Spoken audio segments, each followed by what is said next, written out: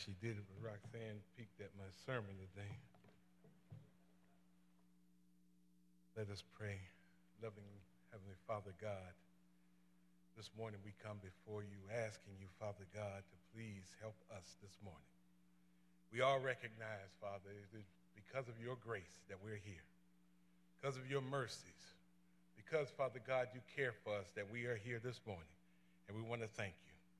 This morning, Father God, we came here to hear you speak, and so I ask that you will move me out of the way so your Spirit can speak.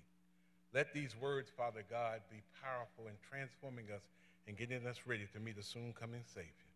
This is my prayer in the precious name of Jesus Christ. Amen. I want to again welcome everyone here. Looking at the clock, I recognize at about 12:30, everybody get that nervous twitch where they start doing this with their arms. So I'm going to be stopped before y'all start that.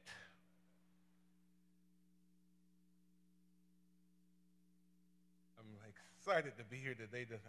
When the men were meeting this morning, the Elder Dawkins announced that he was about to have his 75th birthday. I told him he doesn't look a day over 74, does he?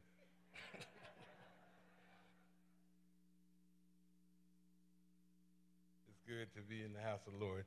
Several months ago, I was shopping at Publix in Anderson when I noticed this elderly gentleman who was just watching me. And as I walked through the store, he just kept following me. And after a few minutes, he walked up to me and he pointed his index finger at me. He says, "I know you." And I searched my memory bank. I just couldn't put his face, couldn't recognize his face. He said, "I know you." Now, I'm often getting mistaken for Denzel Washington, so I said, "No, I don't think you do." But he said, "Yeah, I know you." And he asked me, he said, "Didn't you receive radiation at AmMed in Anderson?" And I said, "Yeah." And he said, "I used to be there." Now, I still couldn't remember his face because I used to bring a book or bring my phone and read. But he said, "Yeah, I used to get it also." And he said, "Man, you look good." And he said, no one would ever know that what you've been through just by looking at you.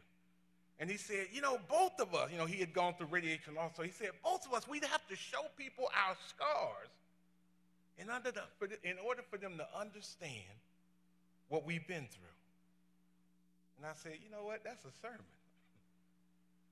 And so today I want to spend just a few moments speaking to you from the subject, can you feel my scars? Please stand and take your Bible. We're going to go to the book of John, chapter 20, verses 24 through 29. I'm reading from the NIV, John chapter 20, verses 24 through 29. It's on the screen.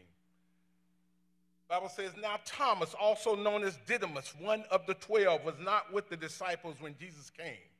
So the other disciples came to him. So the other disciples told him, 'We have seen the Lord.' But he said to them, 'Unless I see the nail marks in his hand and put my fingers where the nails were and put my hand into his side, I will not believe.' A week later, his disciples were in the house again, and Thomas was with them.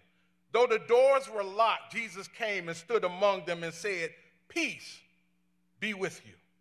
Then he said to Thomas, 'Put your finger here. See my hands. Reach your hand and put it into my side. Stop doubting and believe.' Thomas said to him, 'My Lord and my God.' Then Jesus told him, 'Because you've seen me, you have believed. Blessed are those who have not seen and yet believed.'" You may be seated. Can you feel my scars? Bible says, Thomas said, "I will not believe that Jesus has risen from the dead until I see the scars and feel the wounds." When Jesus came into the room that day, he said, "Look at my wounds and feel my scars. I want you to touch my scars. I want to spend just a few moments asking us to learn how to touch and how to feel scars of people who come here. Let me set the stage for you. Jesus had been murdered more than a week earlier. The disciples had fled and were sitting in fear of both the Romans and the Jews because they had joined forces to kill Jesus. And there were rumors that the disciples had stolen Jesus' body to make it look like Jesus had risen from the dead. As the disciples lingered in fear, Jesus appeared to 10 of them, but Thomas was not with them that time. There's a point here that I don't want us to miss. Thomas missed his opportunity to have an encounter with Christ. Here's the good news, though, of the gospel.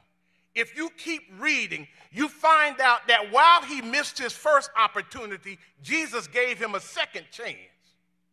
Oh, y'all too quiet.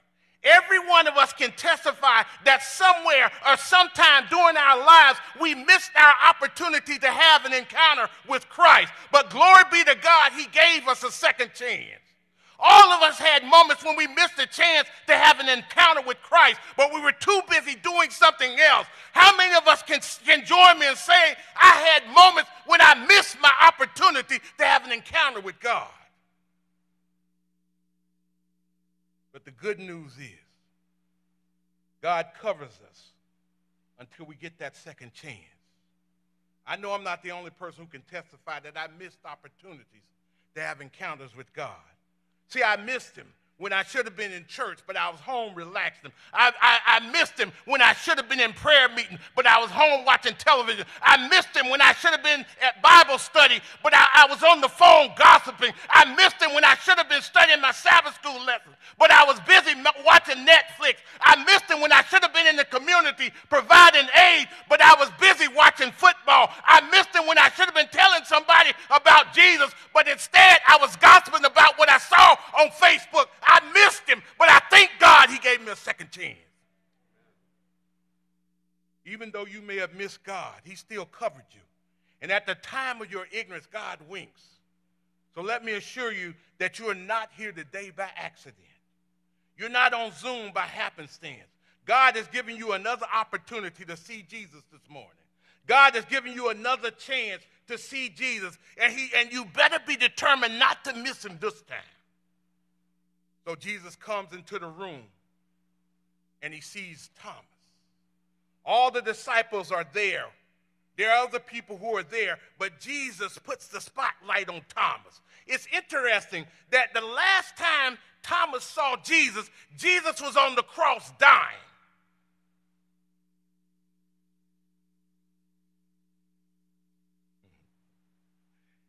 The last time Thomas saw Jesus, Jesus was on the cross dying.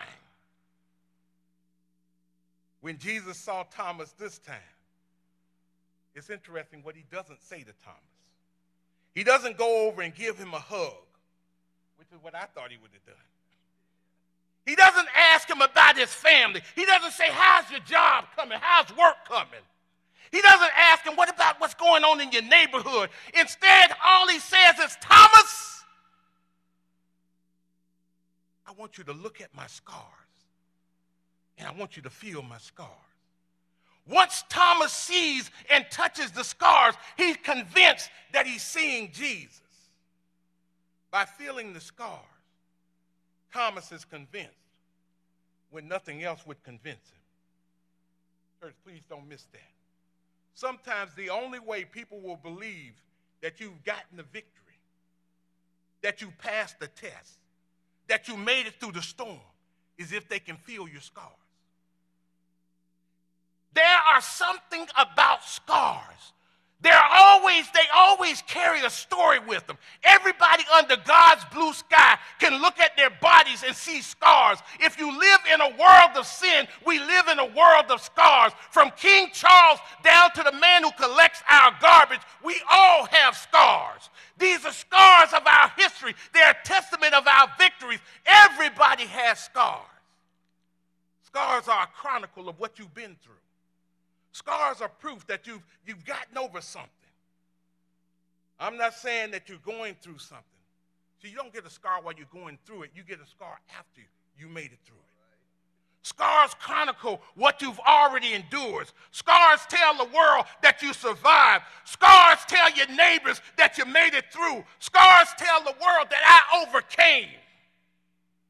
If I were to lift up my shirt this morning, you'd see two things. One, a big gut,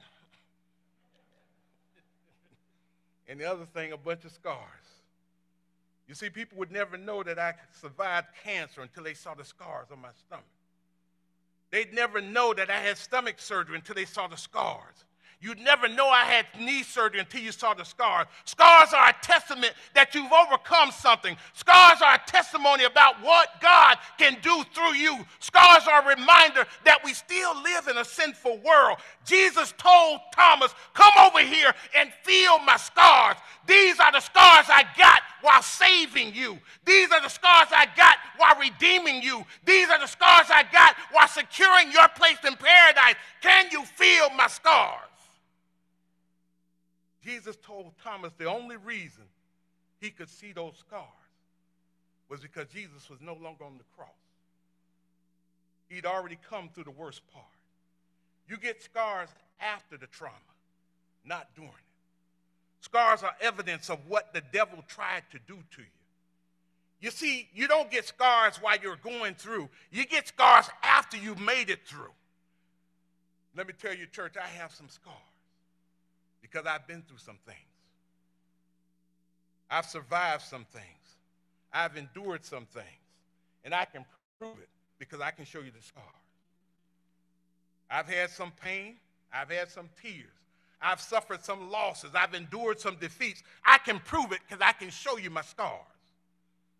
How many of you can tell your neighbors, I've been through some things? If you don't believe it, just look at my scars.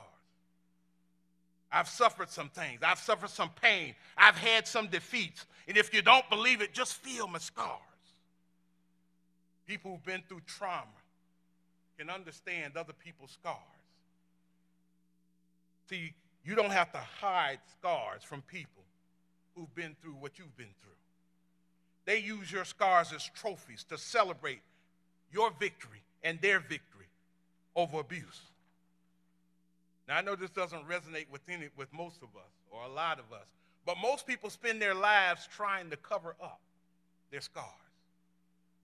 They don't want people to see what they've been through. They paint their faces. They wear oversized clothes, trying to hide the scars and the agony of past abuse and past trauma in their life. Nobody wants you to know about what they've been through. Everybody wants to tell you, oh, my life is perfect. So we all come here and pretend that we're strong physically and mentally, and we are healthy, and we don't have any problems. So we come here week after week wearing a mask and a fake smile, and we input the right sayings. Happy Sabbath, church. Oh, it's good to be in the house of the Lord. I'm just blessed, highly favored. God's been so good to me.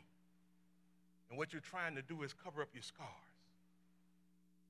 Please don't look too closely at me, because you just might see I have some scars. You might see that I'm an empty vessel. You might see I'm a tall tree that's hollow inside. All it takes is just a little bit of wind, and I'll fall down and crash like a big mirror. People spend their whole lives trying to impress people they don't even like. They try to hide their scars, scared that people might see they aren't perfect. So we walk around trying our best to hide our history and hide the things we've been through. Instead of hiding our scars, we should celebrate them. Scars are proof that you survived. Scars are evidence that you survived, that something horrific has happened in your life, but God brought you through it. Scars are the confirmation that the devil did not win. He tried to kill you, but God saved you. Let me give you a few examples. I was having some issues some years back, and I just ignored them, saying I'm just going to power through. But I went to the doctor, and the doctor noticed, hey, your numbers have changed. I said, oh, I'm all right, doc. I feel all right. So I just kept going through, powering through. Doctor said, no, we need to check on something here. And so after a while, he told me, this thing is kind of serious. And so I did an MRI. Now, I felt good. I thought it was okay. But when I got into this big machine and heard all this noise, and the machine scanned my body, as they completed the scan, they immediately noticed that there was something wrong with me. I put on a brave face and pretended to be all right. But the doctors knew there was something wrong. See, the outside didn't tell them what the inside was going through. Outside, I looked fine, but inside, I was all messed up. Not too quiet today. Listen to me, church. All right, move your toes in. There are a lot of Christians walking around looking healthy, looking good, but if the Holy Spirit was to do an MRI and look at your inside, he'd find out you all messed up. He can diagnose what you can't see. He knows you're walking around pretending you're all right, but the Holy Spirit will do that MRI, and he'll show you've got some serious issues. That tongue that you think is all right, the Holy Spirit can diagnose. It's still lying and spreading rumors. Those eyes that you think are 20/20, the Holy Spirit can investigate and say you're still watching stuff you shouldn't be seeing. That life that you think is so all right and so fine, the Holy Spirit will do his MRI and says, no, there's a lot of selfishness, and you're still robbing God of his glory. Once they completed the MRI and the bone scan, they found I had cancer. To get the cancer out, they had to cut me. All right, y'all are too slow this morning. Big breakfast. Don't miss this. To heal me, they had to cut me. To cure me, they had to cut me. To save me, they had to cut me. And all the cuts left scars. The scars are the result of the doctor saving me. To get the cancer out of my body, the doctor had to cut me. He had to go inside and get the thing out. And when he cut me, it left a scar. For the Holy Spirit to get the sin out, sometimes he has to cut us. And the cut might hurt, but it will heal over if you allow it to do its work. We sit down at night wondering, why am I going through this? Why did my loved one pass? Why did this happen to me? Why isn't God listening to me? What you don't know is the Holy Spirit is cutting you so he can get the cancer out. In order to save you, he has to cut you. And every time you're cut, it leaves a scar. But the scars are nothing to be ashamed of. They're proof that you made it. God allows us to have scars because they tell the world that you're healing. He must tell the world that he got us out of sin.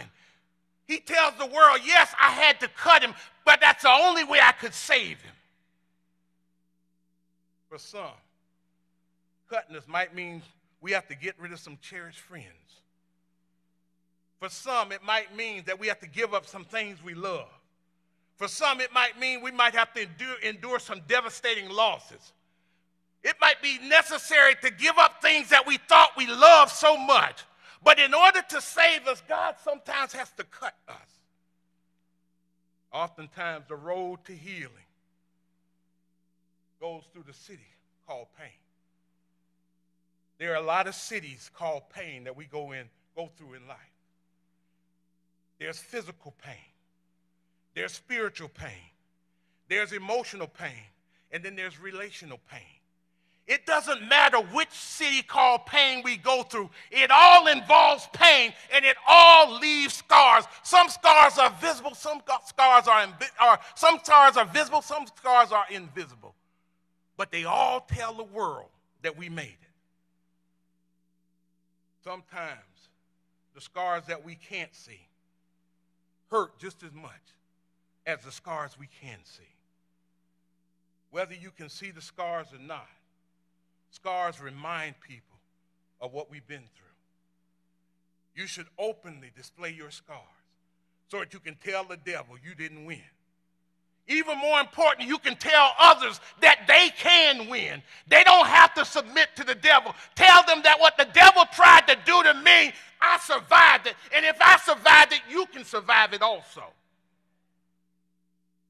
Tell them this is where the devil tried to kill me, but this is where God saved me. Let me make it clear. In Ephesians 6, the Bible describes the armor that God gives to his people to protect themselves from the devil. But you notice that there's no armor on the back. Why is that? I thought about this thing as I was writing the sermon. God gives you the responsibility of protecting the areas that you can see. But he takes responsibility for protecting the things you can't see. Oh, y'all too slow this morning. That's good. So I started shouting when I wrote that. In other words, all the attacks that come from the devil, which you had no idea they were coming, God saw them before they got there, and he blocked them. That's why you don't need anything protecting your back. God has your back. All he needs you to do is get the things in front of you. You may get scarred, but you won't get defeated. You can stand up and confront the devil because God is protecting your back. All God asks is that you face your issues. The great African-American writer James Baldwin said, "Not everything that is faced can be changed, but nothing can be changed until it is faced. If you try to hide and not face your issues, they will destroy you. You must admit, I am a sinner and I need God's grace. If you don't admit that, you will never get the victory." I know a lot of people who try to hide their scars. Church people see your scars and they try to judge you from them. Oh, y'all mighty quiet. They have no idea what you've been through. They smell your breath and they think they know you. They look at your clothes and they judge you. They hear you talk and then they try to label you. But Revelation chapter 12 and verse 11 says, "And they overcame him by the blood of the Lamb and the word of their testimony." Those scars are their testimony. I made it through, so don't talk about me because God got me through. People can't read your scars. All they can do is see them. They sometimes have to touch them to understand that they're real. You see, church, Jesus endured Jerusalem on the week before his crucifixion. And as he entered Jerusalem, he walked through a crowd of people who had scars.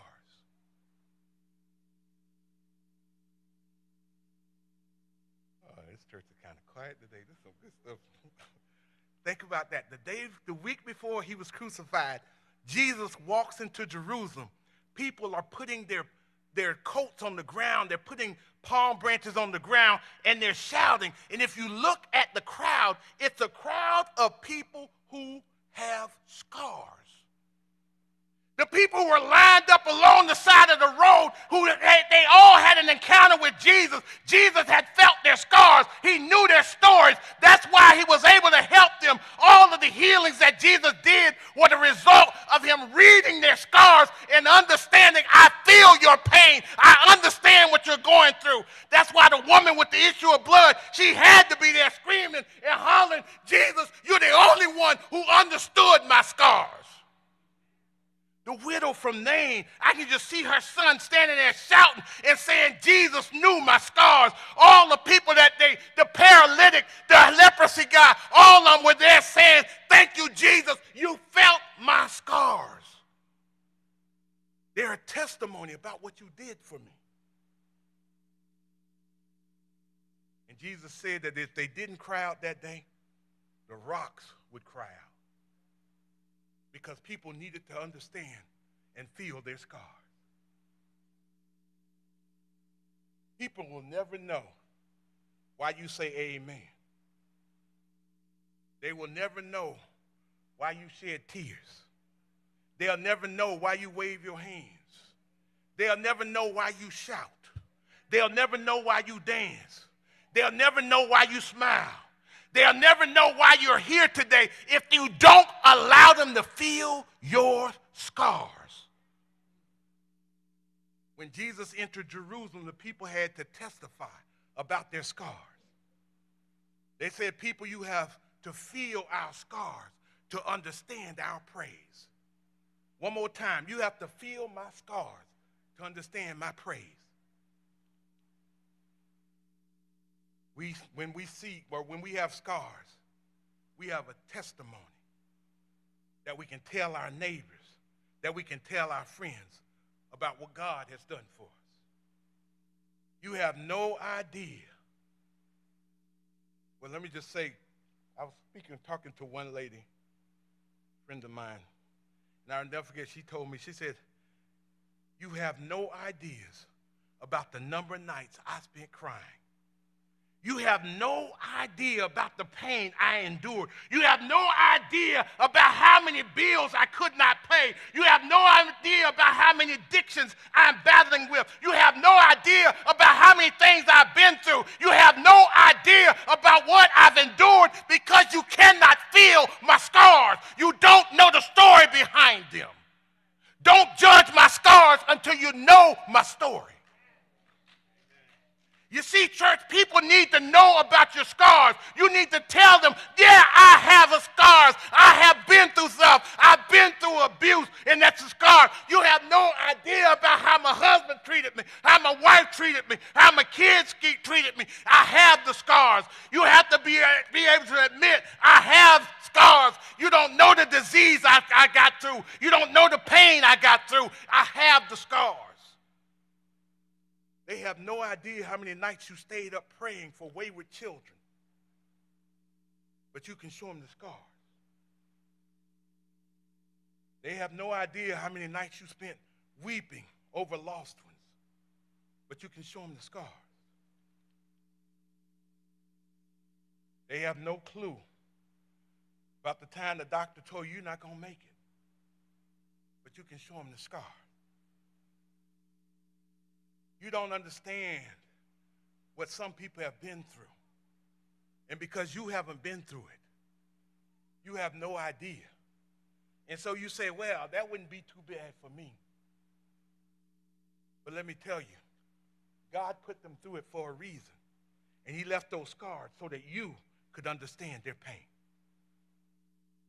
Like the song says, through it all, I learned to trust in Jesus. And I learned to trust in God. You see, scars, they tell your testimony. And people will have no idea about your story until they can feel your scars. There's a story behind every scar that you have on your body. In Galatians, chapter 6, in verse 17, I'm reading from the Message.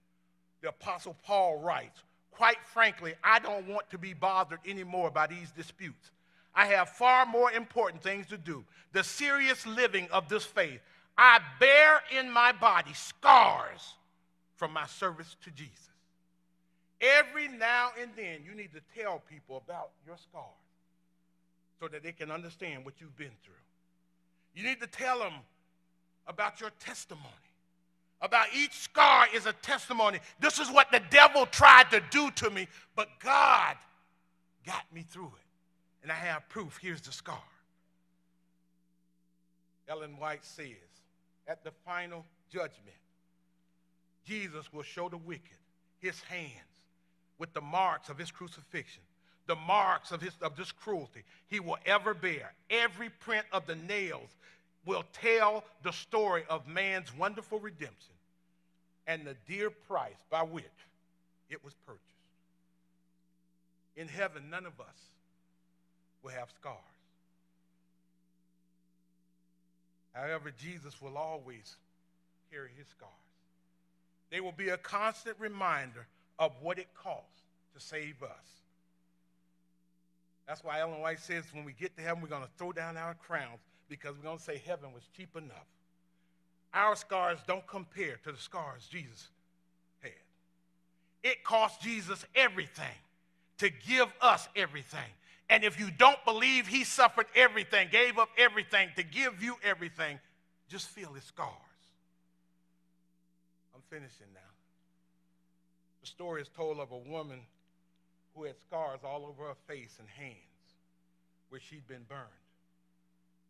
Her son was embarrassed of her scars and often tried to separate himself when they were together in public.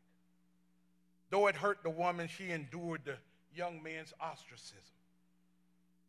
On the day that the young man graduated from college, his mother was there just so proud, and she wanted to take a picture with her son on graduation day. But he was in front of a bunch of his friends, and he didn't want to take a picture with his mother all scarred up in front of his friends. He was embarrassed, and so he pushed her away. With tears in her eyes, she started to walk away. But then she stopped and turned around and said, "Son, do you know where I got these scars from?" He said, "No, you never told me." She said, "Well, when you were a baby, you were sleeping in your crib all night one night when our house caught on fire. And even though everybody told me you can't go back in and save your son, I ran in and I grabbed you, I wrapped a red blanket around you, and I ran through the fire to save you. The fire burned my face and it burned my hands, but I didn't care because it's helped me save my baby. A few months later, your father left me because I wasn't beautiful anymore. I got jobs working in the background because people were uncomfortable looking at me. But I gladly gave up everything for you. These scars, which you're so ashamed of, they represent my love for you. You might be ashamed of my scars, but I could not be prouder of them." Then she grabbed her stuff and she turned to walk away, but her son ran behind her and said, Mama, why didn't you ever tell me about your scars?" When Jesus saw Thomas that day, he said, "You wouldn't believe until you saw my scars and felt them." I wonder how many people around us would not believe what we've gone through since we've never told them about our scars. I can just imagine our neighbors, our families, our friends coming to us at the end of time saying, "Why didn't you tell me about your scars?" I wonder what Jesus must think when he sees us denying him and being ashamed of him because we're ashamed of his scars. When we join the crowd instead of standing out. When we go along so that we can get along instead of standing up for what's right. When we sell out instead of being sold out because we're ashamed of Jesus' scars. I wonder what does he think of us? Jesus is not ashamed of his scars because he got his scars saving you. I heard one pastor say, "The devil knows your name, but he calls you by your sin. Jesus knows your sin, but he calls you by your name." It's time we felt Jesus' scars. If you're tired of running away from your scars, if you're tired of being ashamed of your scars, Jesus is giving you a second chance today to feel the scars. The church doors are open right now. If you want to live in victory, if you want to no longer be ashamed of your scars, but to use them as a testimony about what you've made it through, I'm inviting you to join a group of people who have scars, who aren't ashamed of their scars, because they know their scars tell the world that we overcame. If it's your desire to join a group of scarred up people, I'm inviting you down right now. Best decision you can